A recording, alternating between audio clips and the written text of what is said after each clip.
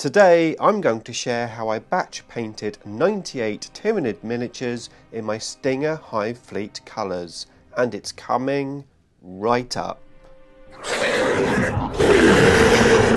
Nick speaking, and welcome to this video. Right, here we go. I'm going to paint 98 miniatures in my Stinger Hive Fleet Tyranid colours. I've got two halves of the Leviathan Box Set Tyranids and a couple of extra Ripper Swarms, which I'll talk about more in a minute.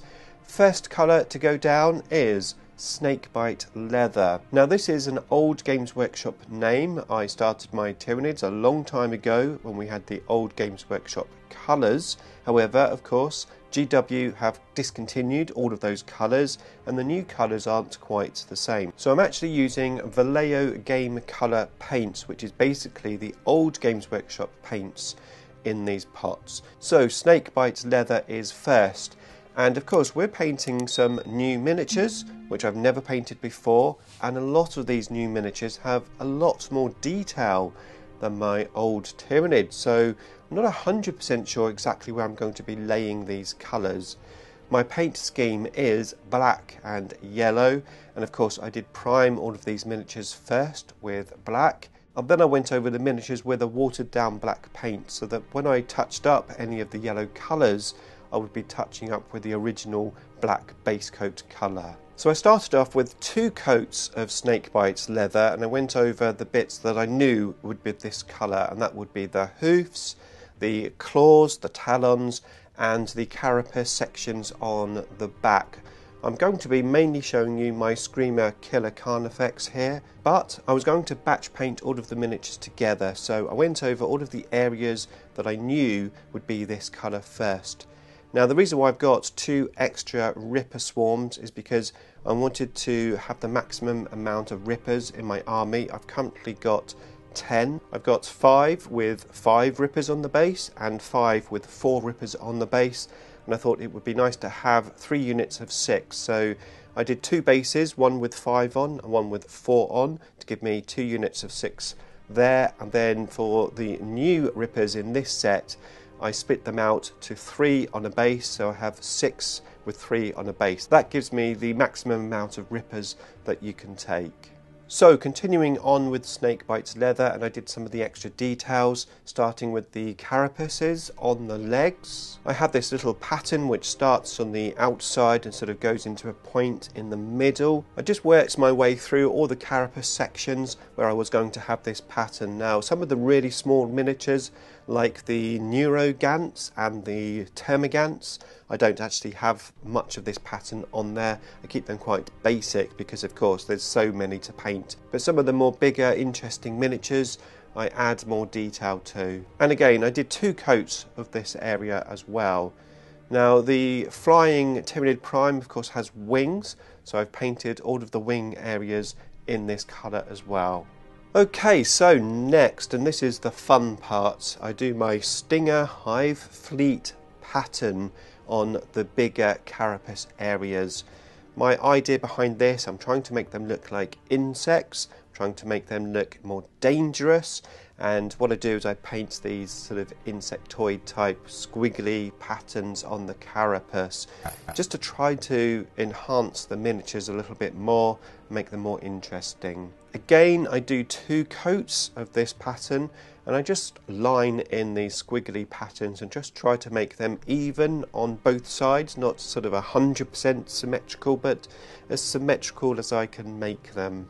Now I only do this pattern on the models which have bigger carapace sections or are more important, like maybe some of the HQ type characters. All of the small bugs don't get this pattern.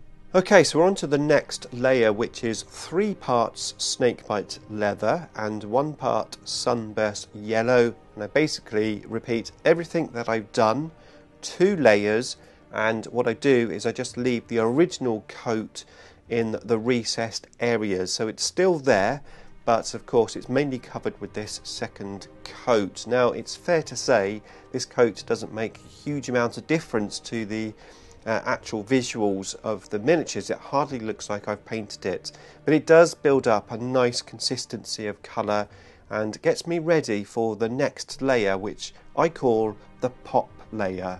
Okay, onto the pop layer, and this time we're using 1 part Snakebites leather, 1 part Sunburst yellow, and 1 part white. I'm then literally going to paint a 3rd layer, this time again leaving the other 2 layers which I've painted still exposed. So this is going to go on the outer edges. I'm going to use a smaller paintbrush for this, of course, as well. Now in terms of the wings, what I did is I actually put a wash on the wings that had the original 2 colours. So I used a sepia wash, and then when that was dry, I dry brushed over with this pop colour.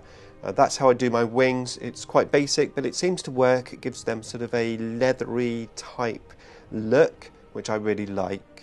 And then we're on to the bigger talons and spikes, which I tend to blend rather than layer because it just looks much nicer. I'm using a technique called feathering. Now this technique is pretty simple to do. It's a lot easier than wet blending. It's a lot quicker than glazing. Basically all you do is you take your paint and you put it into the areas where you want the paint to actually visually be, and then you take the paint off your brush and then you just spread the paint into the area where you don't sort of want the paint, and then you get a bit of a transition. Now you do have to do this transition about 3 times, maybe 4 times, depending on how big the piece is. But certainly not as many times as if you were glazing with a really thin paint. This paint is watered down, but it's not watered down to the consistency of a glaze. It's just a thin paint. And again, I've done that all over the miniatures, and these are starting to pop. However, we haven't finished with this colour. So what I do is on the bigger scything talons that we've just blended, and also the teeth, I continue to highlight them with a lighter colour. I don't do this on all of the yellow that we've painted, just on the talons and the teeth, and that's because in my mind's eye the talons and teeth would be a sharper instrument. The teeth would be really sharp and the talon blades would be really sharp. And I think having those highlighted more than the rest of the carapace really gives that image of them being dangerous. So I add more white to the mix, and again I do feathering. So I start right on the tip and I just feather that into the previous layer that I did.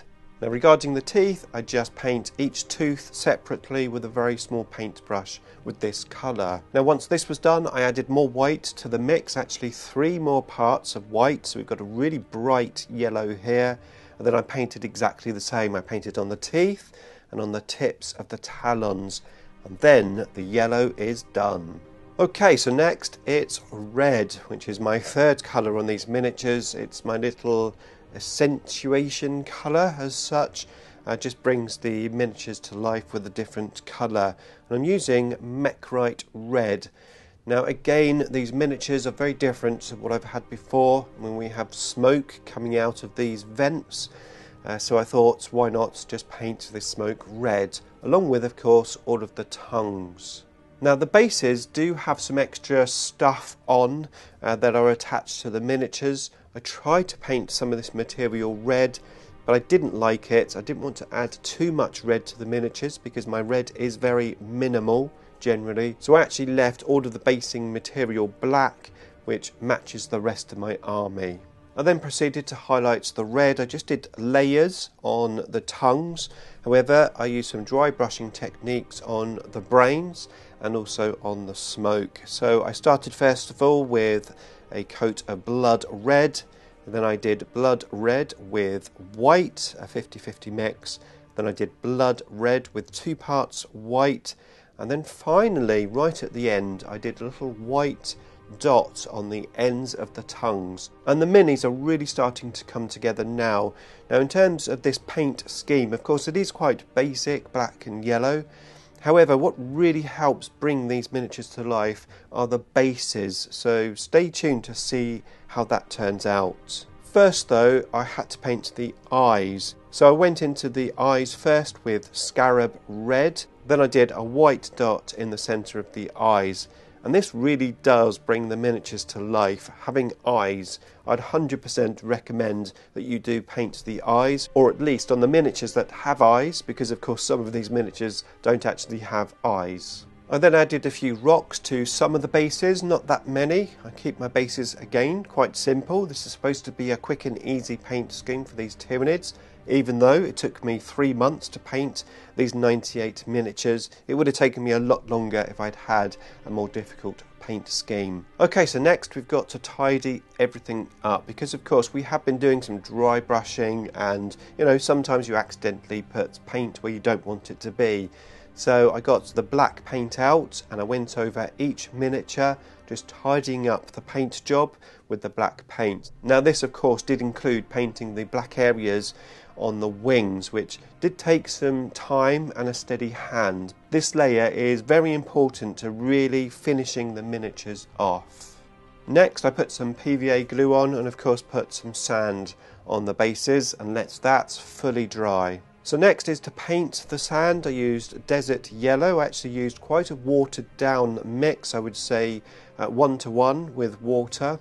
And then I just painted this over the sand. Having it quite watery meant it would flow quite easily and I wouldn't get the paint too thick on the base, so that you could really see the sand detail. Sometimes if you paint too thick over the sand, you can hardly see the sand anymore, so make sure you do thin your paints. So once that was dry, I then went over all of the sand with a sepia wash. This wasn't a watered down one, it was straight out of the pot. Of course I made sure that the wash was nicely spread out so I got an even finish. All I had to do then was paint the rims of the bases. Again, I went for black and I did 2 thin coats of this paint.